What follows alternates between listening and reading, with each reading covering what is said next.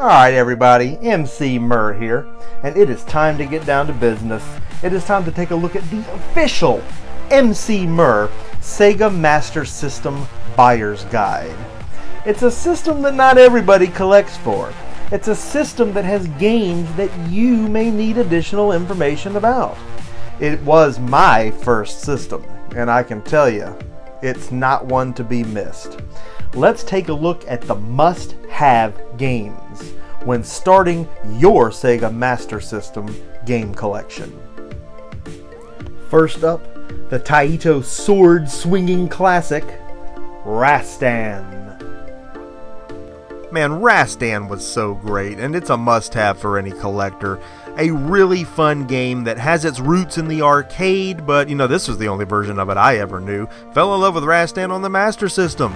Such a fun game, the movement was good, the platforming was right, the weapons were cool. You had a great selection of weapons that all had different traits about them and ranges that you could pick up and kind of strategize what was best for your play style or what bosses you had lying in wait. Because you would have the adventure stage in the beginning, you'd be outside, then you'd get into the dungeon part on each level. Then you know you get the boss lying in wait for you at the end.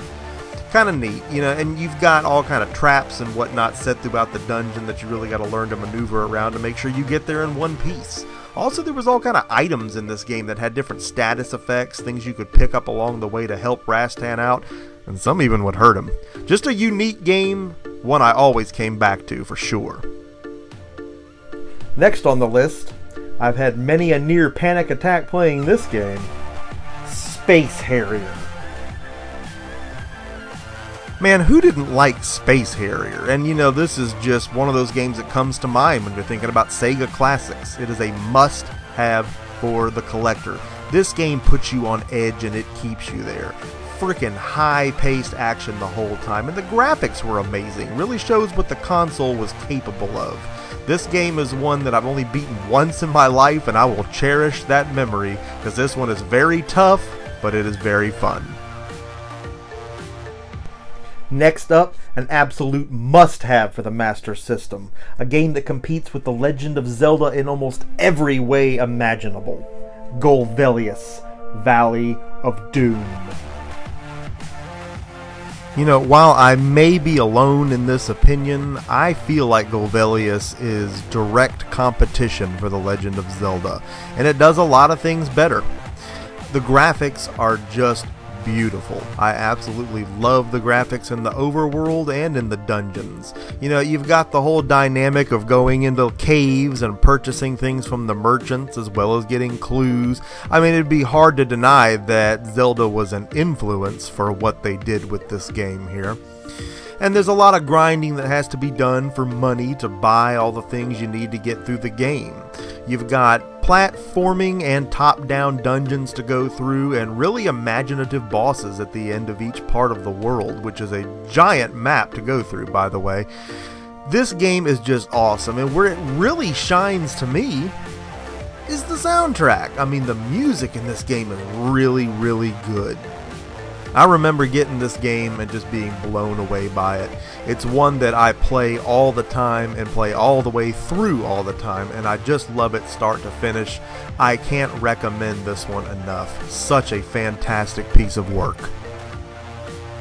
Up next, the Master System's answer to the Mario Brothers, Alex Kidd in Miracle World. The Alex Kidd franchise lost its way after Miracle World, and it didn't find it again till the Sega Genesis. But Alex Kidd in Miracle World was a masterpiece. It's a shame that the sequels weren't as good. Their problem was they tried to do something different. This game was really perfect. I mean, the graphics were gorgeous, bright and vibrant. The platforming was great. It had a money system, shops you could go into to buy weapons and vehicles like his pedal helicopter and his motorcycle. I mean, the game was great. Not to mention having to play Jenkin, which is essentially paper, rock, scissors, against the bosses and then eventually have to duke it out with them as well. This game was so unique, such a neat idea, such unique artwork, and you know, it had depth for a platformer that Mario Brothers in its infancy just didn't have. So for its time, I think this was well ahead of its time, and it's one I highly recommend. And now, what is to me the best game on the console. Wonder Boy in Monsterland. If you buy one game for this system, it better be Wonder Boy in Monsterland. It is my absolute favorite. This game does nothing wrong. It can do no wrong in my eyes. It's absolutely gorgeous. Love the graphics. Love the gameplay. Everything about it. And you've got the money and shop dynamic, which to me was so important to have in any 8-bit game. It just added so much to it. And in this game, you really had to manage your money. You had to make sure you had what you needed to be able to afford the right kinds of gear as you went up through the game, so you could make the right upgrades at the right time and kick the right amount of butt. I mean, Wonder Boy is fantastic. The original was fantastic, but when Hudson split with Sega, you know, Nintendo got the whole Adventure Island deal, and we were left with this, and it was such a different animal. So this is a rare instance in where a complete change of a game moving into the sequel ended up being a fantastic thing. I mean, Wonder Boy with a sword and shield, come on with it. This was fantastic. It's a game that no matter how many times I beat it, I keep coming back for more, but to a newcomer, it has lots of challenge. There's a lot of ways this game can go, and it's a game you absolutely must play and must own. Up next, a genre-defining, mold-breaking RPG that gave birth to what is my favorite RPG franchise in history, Phantasy Star. Man, what can I say? As far as turn-based RPGs go, this is it, man. Phantasy Star is fantastic. And it gave birth to what is still my favorite RPG series out there. I mean, 2 was my favorite, but they were all fantastic. It really was a great example of what the system could do graphically. I mean, it was beautiful all around, but its dungeon crawling system, how smooth it looked, was really mind-blowing at the time. Not to mention that you can heal yourself with hamburgers and cola. I mean, what other game does that? The blend of futuristic, you know, laser technology and stuff with sword swinging, it was just such a unique world to roleplay in. Phantasy Star really does its own thing. And again, I mean, look at this. Look how smooth this is. I mean, all dungeon crawlers did something similar to this, you know, your Bard's Tales and your Ultimas and whatnot, but this was such a smooth flow to it. I mean, never had anyone seen anything like this before. This really kicked graphical butt. And it's pricey, but you've got to have Phantasy Star in your collection. Now, we may not have had Final Fantasy, and we may not have had Dragon Warrior, but we did have Miracle Warriors, Seal of the Dark Lord. Okay, so Miracle Warriors didn't have a bunch of sequels that came after it. It didn't leave some huge legacy. You know, it had a grid-based map system and turn-based combat. Pretty standard in RPGs. Some might even call it generic, I guess. I'm not really making a good case for it here, but it was a great looking game, and it was a huge map. So much exploration to be done, and extremely difficult. You had 4 playable characters. You had to go out and find them all to have a full party. You know, this is a game that you would spend hours upon hours on, and it's just one that I have fond memories of from back then. To me, any RPG in this format from that era is a must-have, and this game is no exception. I mean, just look at the map on this dadgum thing. Holy crap. That's nothing to scoff at. Good lord, man, the artwork. Points just for that. Up next, another action game with RPG elements. Definitely not to be missed. And a great soundtrack, too. Lord of the Sword. You know, I never really thought about it before, but, you know, looking at this game now, it does bear a striking resemblance to Zelda 2: The Adventure of Link. I really think that's what they were going for here. Graphically, this game looks good, and the map isn't huge, but it makes up for it in all the fighting you've got to do from the point A's to the point B's. Lots of towns to explore, people to talk to. Again, it's a lot like Adventure of Link in some ways. But Lord of the Sword was a unique game. It's one you probably haven't heard much about. It had a fantastic soundtrack. In fact, I've actually learned pieces of the music from this game on guitar. Probably ought to do a video about that at some point. But this is one that you really should try. You got the whole dynamic of the bow hunting as well as the sword swinging. You know, the guy's got kind of a multifaceted attack going there. It's a game that I had fun with but never finished because it was pretty difficult as it progressed. It's one I'd like to go back to, spend a little more time on. And it's one that, as a Sega Master System collector, you are going to want to have on the shelf, for sure. Up next, the only way to play this one at home, and yes, I'm wearing the t-shirt, Rampage. Man, I wore Rampage out in the arcade. Always was in love with this game, and you know, the Sega Master System version was so close to what the arcade quality was. And of course you had Ralph the Wolf as a playable character, whereas the NES version did not have him.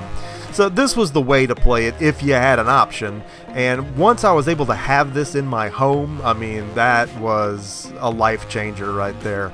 This is one you definitely gotta have. Again, it's so close to the arcade original, it's hard to even tell the difference. And Rampage, to me, had some of the most addictive gameplay of any game anywhere.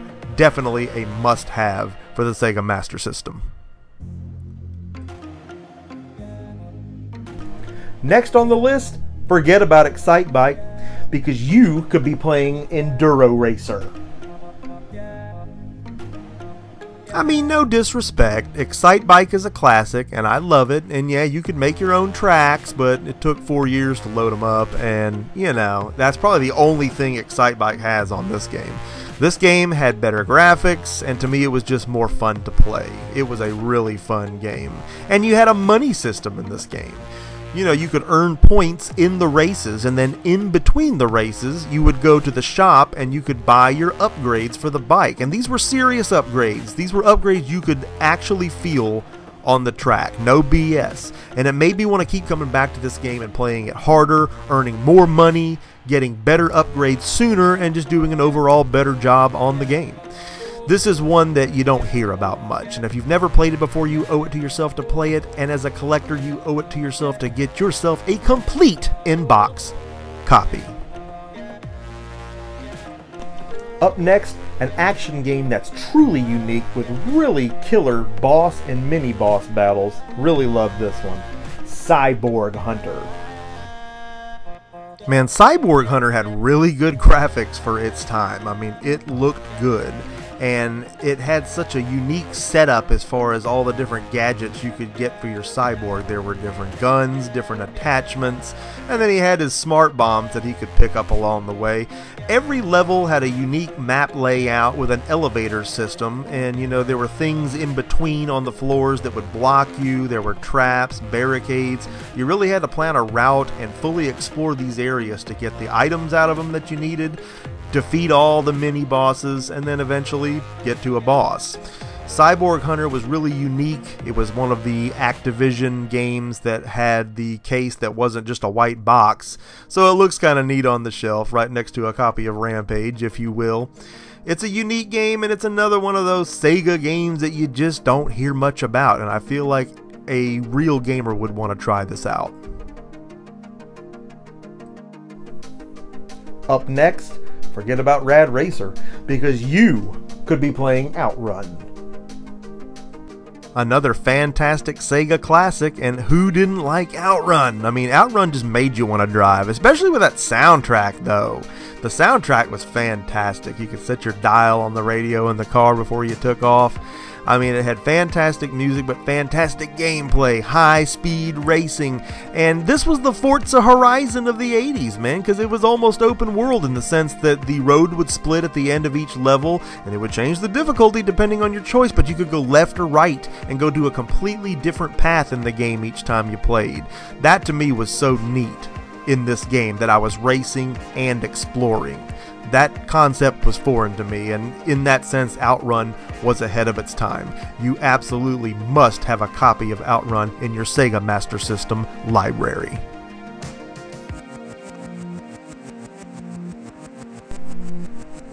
If you even half liked Metroid, you have got to play Zillion.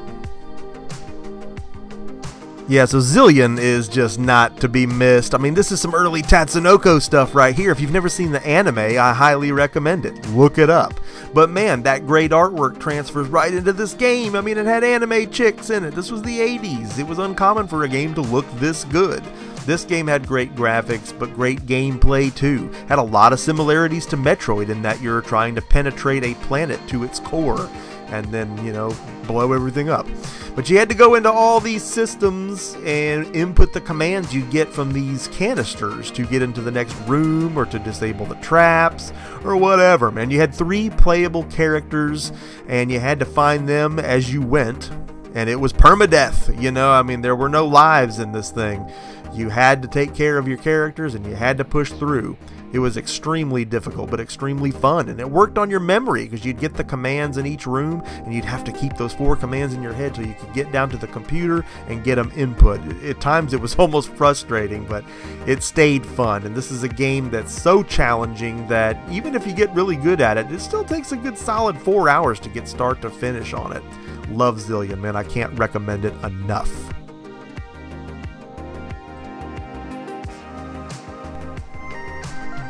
Last but not least, as these are in no particular order, Black Belt. Black Belt was intensely entertaining. I mean, it was such a fun game. But it did some things that were somewhat ahead of its time, in my opinion, right down into the combat. I mean, you had this basic left to right, you know, progression, trying to beat down these enemies that hilariously explode. But then you had the mini bosses at different parts of the stages that you had to scrap with, and you know, they were a little more challenging and had unique patterns to their fighting, and in some cases were actually pretty difficult. But you know, then you get to the bosses, and that's where this game really shines. The boss fights in this game took on a whole zoomed in look, and to me, you know, it was almost like an early version of Street Fighter 2. I mean, look at this crap, man. Look at the size that the characters become, and then the combat, you know, you got all the punches and the kicks, and you got low attacks, and you got jump kicks, and every one of the bosses has a unique weakness that you have to target, and then you got to center all your other attacks around that and stunning them and setting up that one attack that you need to deplete their life meter and get the win. So Black Belt was a really unique fighting game for what it was, and it's one that I enjoyed very much and would recommend to anybody that was into any kind of 8-bit gaming at all. Black Belt really hits a home run. It's even got a secret stage you can unlock if you know the code at the end. Just can't say enough good things about it. Now, are there other great games on this system? Of course there are. To me, they were all pretty great. I mean, the Master System constantly outdid itself in both graphics and sound. The games that they had that were direct competition for similar games on the NES, they just outshined the competition in almost every way imaginable. The Master System is so great and so underrated. Are you starting a Master System collection? If you are, I hope this shines some light on some games you definitely can't do without, regardless of price. Now, you know what I do. I hunt my games in the wild. I pay next to nothing for my stuff. It's a little different when it comes to Master System games, though. You don't just find those anywhere. I can probably count on my fingers how many times I have found Master System stuff in the wild over the years. And if you wanted to buy all this stuff at auction, just right off the bat, that's gonna be pretty pricey. Yeah. I don't know that I would do that. Now, there's ways to play these games, there's ways to emulate, really see which of these you really dig the most, to see how much you just have to have some of these, but I can tell you, I can't live without any of them. And some of them individually were so moderately priced that, you know, it wouldn't hurt just to go ahead and take the plunge and buy a few of them. go ahead and get in there and get in on that great Sega Master System action. It's something that I just can't do enough of. It's something that I just cannot do without. It is something that I could not be more nostalgic for. I hope that you enjoyed this buyer's guide. I hope that it helped you in some way. Have you already played some of these games? Do you know about these games? What are your memories from some of these games? What did you think about this guide as a whole? Let me know in the comment section what you think about everything that you saw here today, because you know that I love getting a conversation going with you right here on the Emceemur Show. I hope that you liked this video. I hope that you're going to go ahead and drop a like on this video. And if you have not already done so, I hope that you're going to subscribe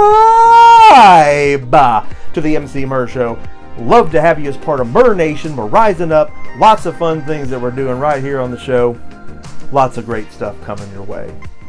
Thanks so much for watching. Emceemur signing off for now, and I will see each and every one of you again next time.